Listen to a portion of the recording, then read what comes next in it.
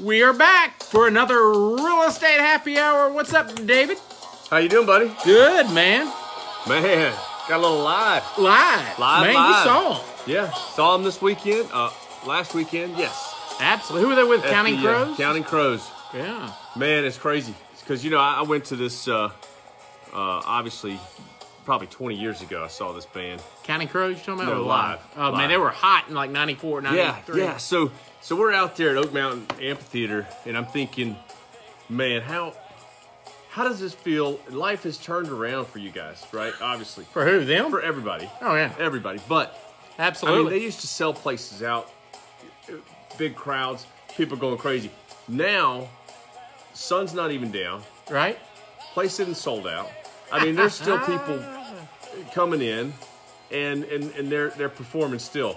You know, 20 years later. Unbelievable. That live album was one of the best albums I remember of '94. They still gotta sell some tickets. Man, though, right? They play. Let me guess. Mr. Jones, was it the closing song? No, Mr. Jones wasn't there. And I tell you, the lead singer, Counting Crows, man, he got on a couple of tangents, talking about telling stories, man. And then this one guy behind us was making fun of him. It was kind of funny. Listen, I had a good time. It was fun. They did the songs a little bit differently. I didn't follow along as, you know. Well, maybe you're a little older. Play. I mean, yeah. You know, I mean, every time I come into your office, though, one of your awesome coworkers teaches us new words. And I mean, every time, I mean, it's like, man, I feel like I'm 82 years old. Right? I mean, dadgum.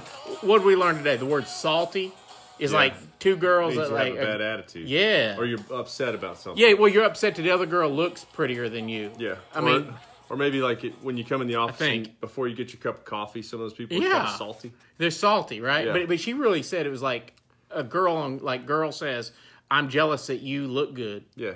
Now you're salty. So she's salty. They're using stuff, man. Apple today, man. Did you see it? Apple hits $1 trillion market cap. 1 trillion market cap on Apple. That's a big deal. Big deal. What is it, $200 a share? I mean, that's exciting. Well, what's really exciting was the other day when I told my wife that in her 401k, I had bought, this is in 2009, $4,000 worth of Apple stock. That then I did the calculator that Money Magazine, or one of those guys had, it would be worth about $68,000 today. But it's not, right? But it's not. Because you sold it. So I sold it for $400 gain. But then, of course, somebody said, well, put into that little calculator what Amazon would have been. That $4,000 in like January of 2009, $120,000 in Amazon. mean, Unbelievable. and as much money as my wife spends at Amazon, well, I do too. So I blame everything on her. Amazon boxes everywhere. I mean, then we got Rachel Kelly, Valerie Morgan, Lindsay, Cassie, Brady Eldridge. Appreciate you guys. Nick Limbird. Nick Limbird. Hey, the pride of Arkansas, Pig Suey. The big Pig Suey fan, man. He is an awesome dude out there. There we go. Valerie's going to be upset. I showed her the 7 parenting laws. We're going to save those, Valerie. And look who just came in. Mike Slocum, the Hammer. But we're good. But I'll share them with you. She already read them. We talked about them. In addition to Lance Bass, Mike Slocum's probably the other one that is probably going to be putting an offer on the Brady Bunch house. The Brady Bunch house selling for $1.8 million. Is that right? 1.8 million. And Lance Bass is the only one that's come forward. And we know Slocum will probably put his name in just to have it. And you know what's really funny is they had an interview with him, and they were like, "So why this house?" He's like, "Meh, I got the money. Let's do it." Yeah, why not? I mean, just an iconic house, I guess, right? It's a collector's piece, right? Well, you know what's interesting is that what I was reading said the Brady Bunch house is in the top 5 most photographed houses in America. Number 1, of course, is the White House. Yeah. Then the Full House. Which I thought that was surprising. I don't know. If you ever go down that long, windy road out in San Francisco, which is ridiculous to drive, drove it once. That was dumb because I'm not a good driver anyway. And, yeah, sure enough, man, people were lined up, and everybody's pushing out, hey, I got to get the same shot as they do in the opening credits there. Yeah. But interesting. Yeah. So, anyway, what else we got? Listen, this week we have CrossFit Games. I know, you know, this CrossFit and Iron Tribe and things like that, this intense workout has been a big deal the last 10 years, right? Well, it has been, and I'm going to do a 12-ounce curl in honor of that. There you go. We got a little mango wheat, Blue Moon but mango wheat in today. I know Michelle Legel. Big man. She's probably going to the fitness. Man, that girl is fit. I'm telling you. Yes, no. Yeah. And Mandy Gunn, good to see you. Thanks for joining.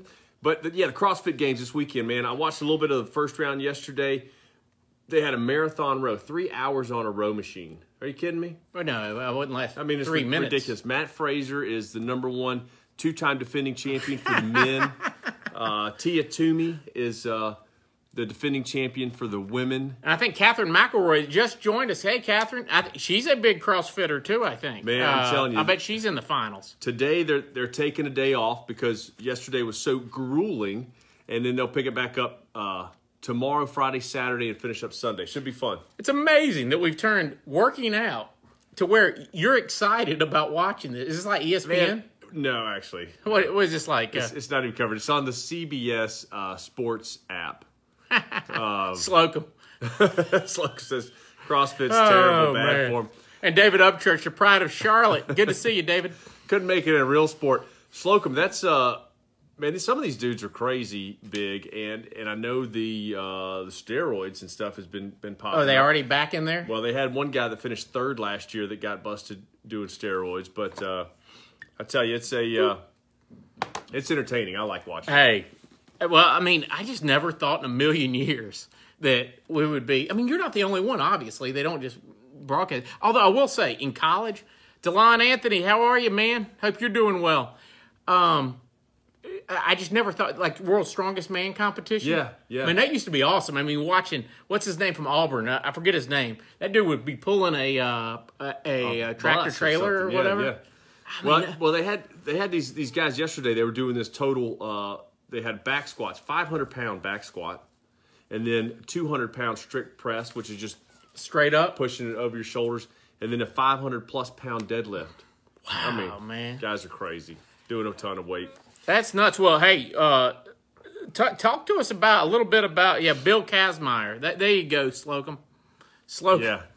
So here's the deal. I wanted to talk about a few stocks, right? Mix those in real quick, and one of them, that just can't get out of its own way is Wells Fargo.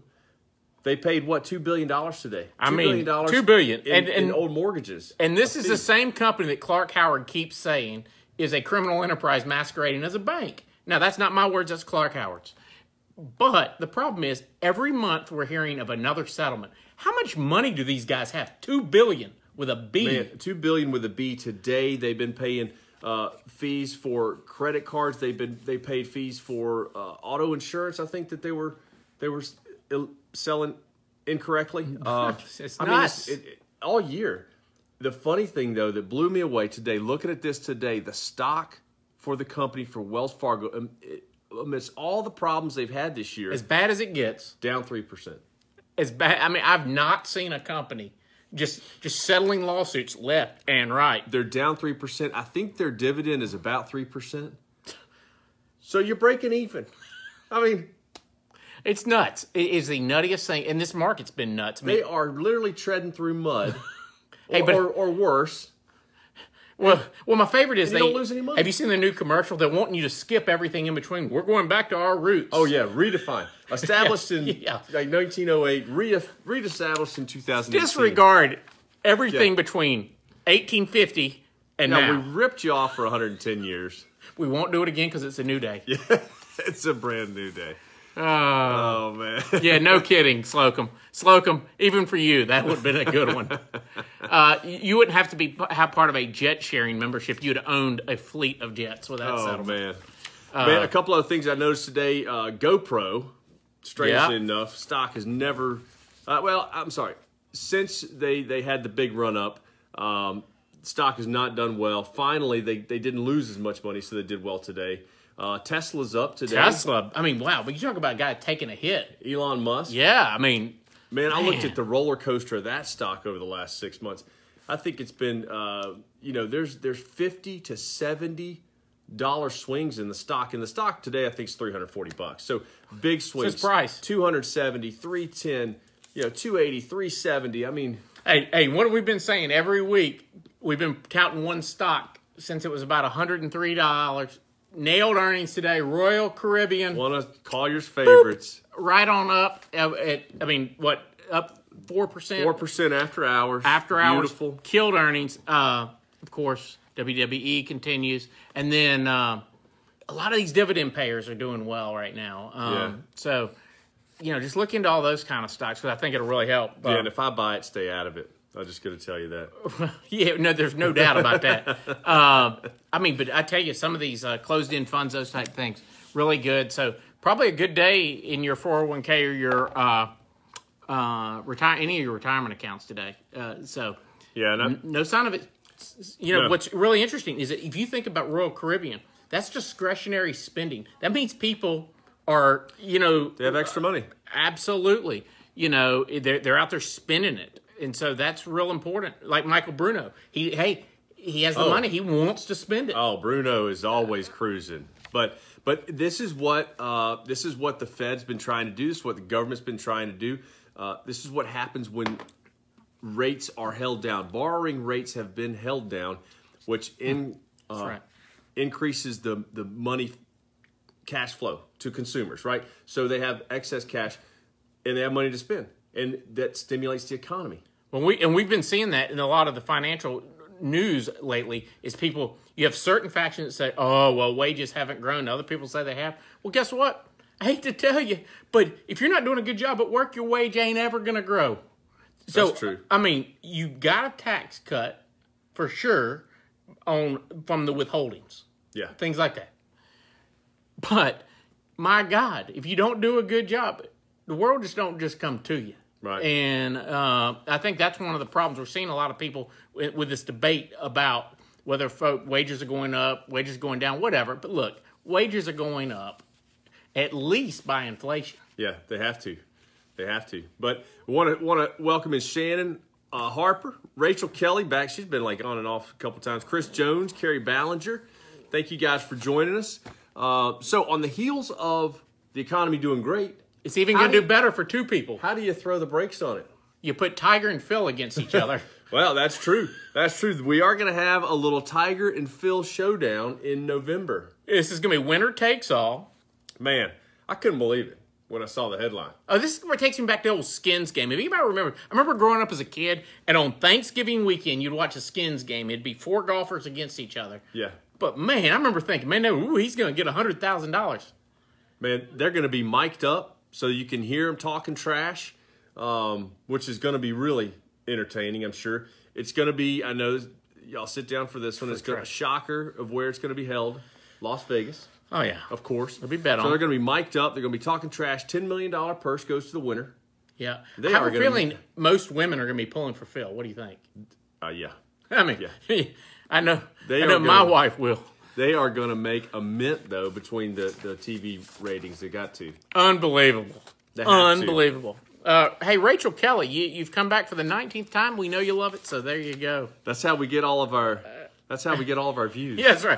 This girl just keeps coming right back. Well, let's talk about the buyers. Where things are about to get tougher. Man, home buyers, that is. Yeah. What's going on? Buyers have had a tough year already. Rates jumped up from end of last year. We were high 3s, right? 4%. Worst case scenario, interest rate on a 30-year fixed. This year, we have moved all the way up to really close to 5%. Some people are at 5, 4.5 for most of the year, 4.75 for a lot of people. So we've been in this range of 4.625, 4.875, kind of hovering around 4.75. Absolutely. And that's a 0.75 of a point move in interest rate. Now, every house they go and look at has 10 contracts on it. They do right now. Yeah. And I've been working with sellers now that go, why is my house not selling? Hey, it's overpriced. It's 2 words. It's overpriced. It's overpriced to be one word. And I'm telling you, these things have started happening. Obviously the interest rates have been down and haven't had this kind of a move in 10 years. We haven't seen this kind of competition over houses, I don't think, in a long time. No, not in a real long time. 6, 8, 10, 14 contracts on a house. So we go through a long period where it's all buyer's market. We've had, 6 to 8 months of a seller's market. Absolutely. Some people right now are anticipating that everything's about to change. So they're saying nationally that home prices topped out in March. Yeah, what we looked at these numbers from that, once you brought this, and one thing we found was that Birmingham has stayed, we haven't swung.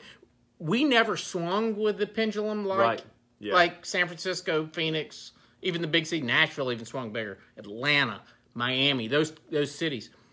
But does it affect us? Of course it does. But you didn't lose 80% of your home value. Right. You lost 30% of your home's value.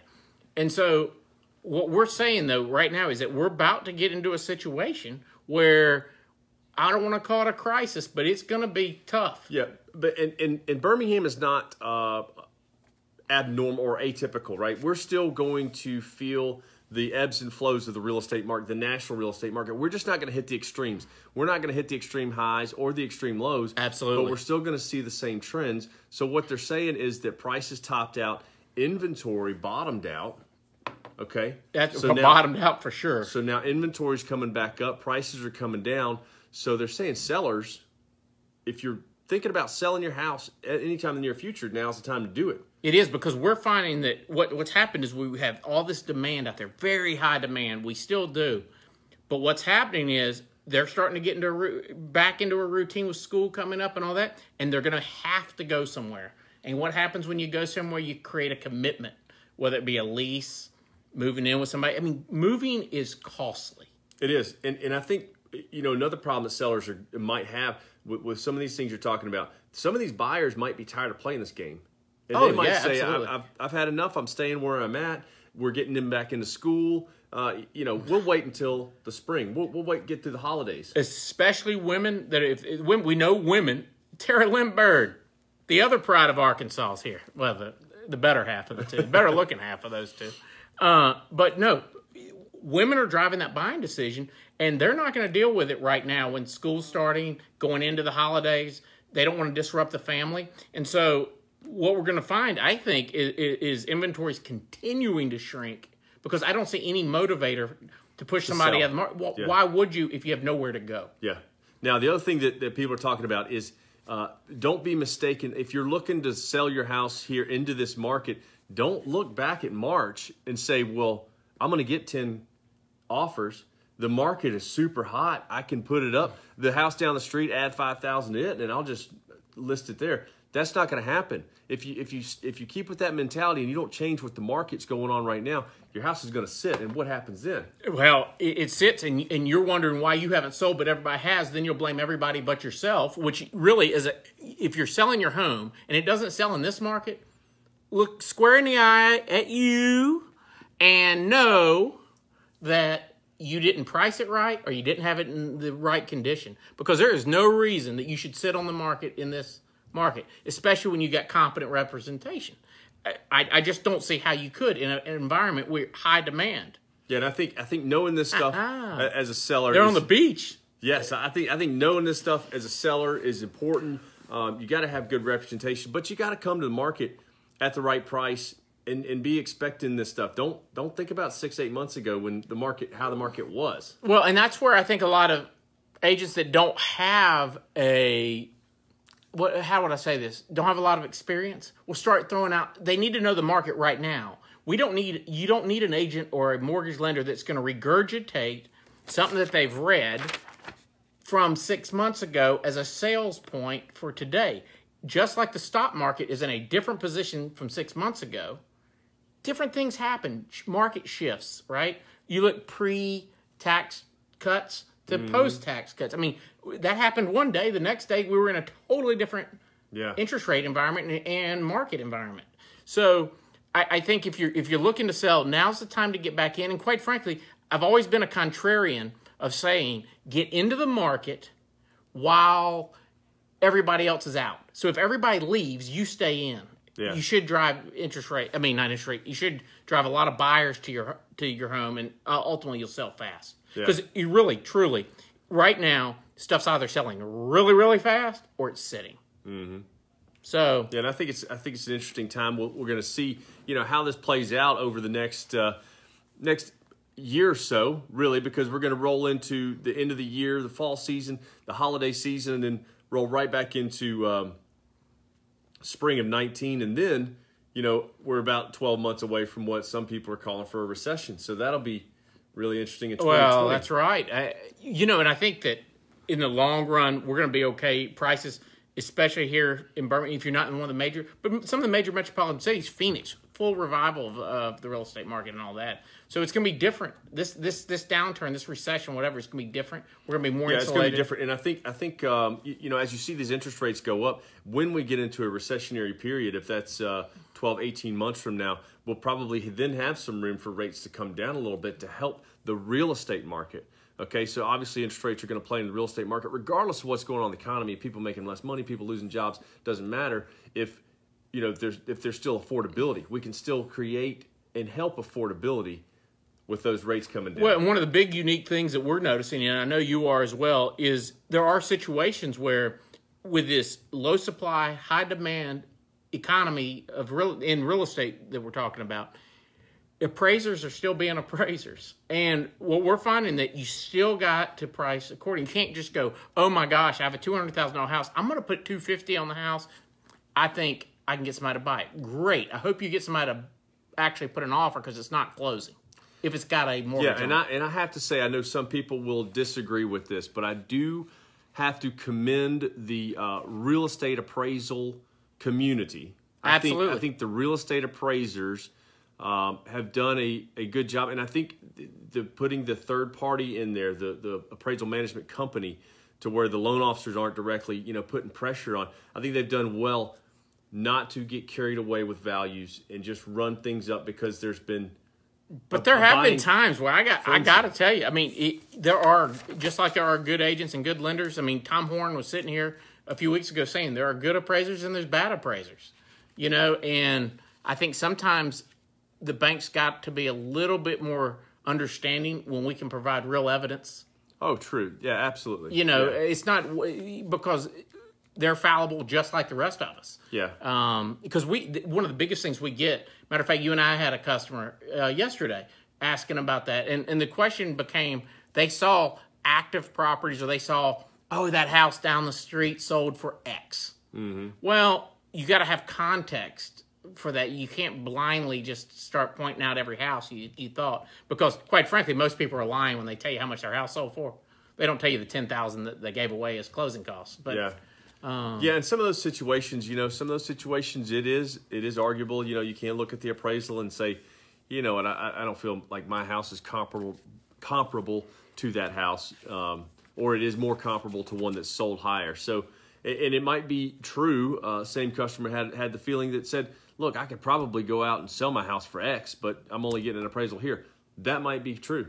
Yeah, it's going to be interesting as we head in, and we're seeing, just a movement in this market, which is good.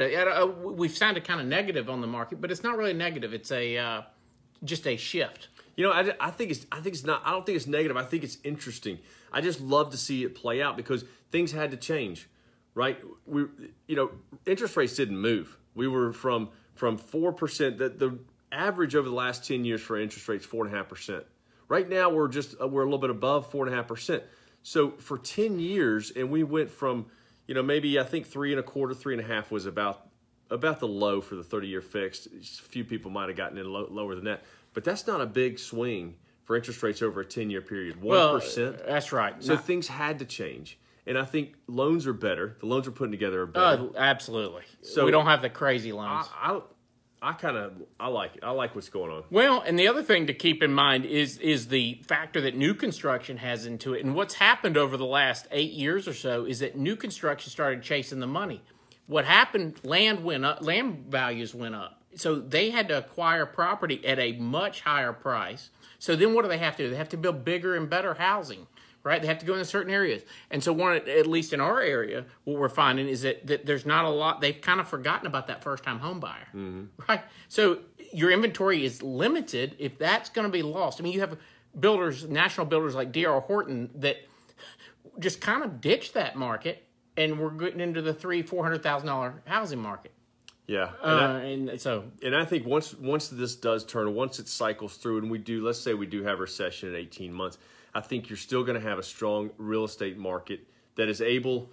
We're still able to have.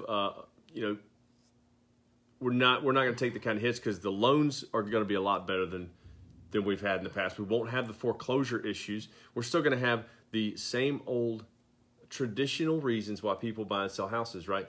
Their families are getting bigger, or they're downsizing, they're moving, buying their first home, first-time home buyers. I mean, or you promised your wife 6 years ago you would move, yeah, but you're paying too much down on your mortgage. Yeah, I don't know who that would be. That would be this guy. But one day we'll move, maybe. Well, hey, as long as that doesn't cut into the cruise budget. No, can't cut into the cruise budget. No way. No. Or the drink package, or the gratuities covered, all that mess. Travis Mitchell just joined us. Carrie Fice Sumner. Well, we're just wrapping up. I appreciate you guys checking in. Yep. The new Facebook page already has stuff up there. Yep. We haven't totally done a full release on because we're trying to tweak some things. So look for that. The Real Estate Happy Hour page. Yep. Going big time. We got our new gear is just getting together. Not using it yet, but we got a new camera. Looks kind of fancy. Yeah, well, there it is. Yeah. It's a Mevo camera. We'll be able to simulcast to YouTube. So you guys will all be able to say, I used to see those guys back when they were still... Yeah, we were... As David said, our new tagline is, we're kind of a big deal. Let's see if that sticks. Yeah. All right, well, we'll see y'all next Thursday, 4 o'clock. Yes. 5 o'clock Eastern time. That's right. Thank you guys for tuning in. All right, we'll see y'all next week. Have a good week. See you later.